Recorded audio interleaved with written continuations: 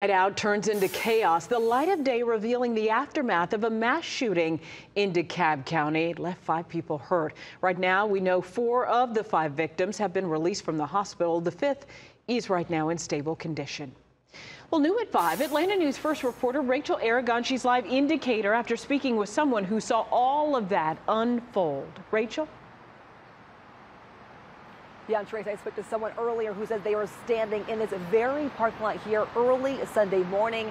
They told me they are grateful just to be alive, and now they're pleading with a suspect to turn themselves in.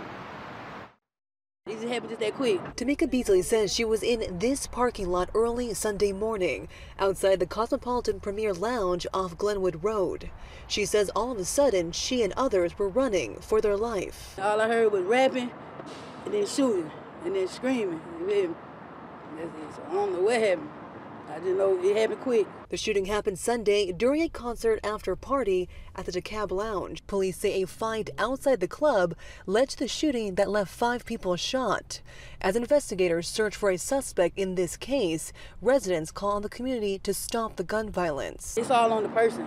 It's all if I can control that when nothing be going on. Well, you know what I'm saying, as far as dangerous.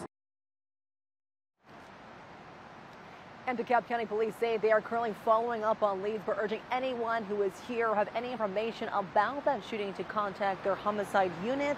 That number on our website, atlantanewsfirst.com.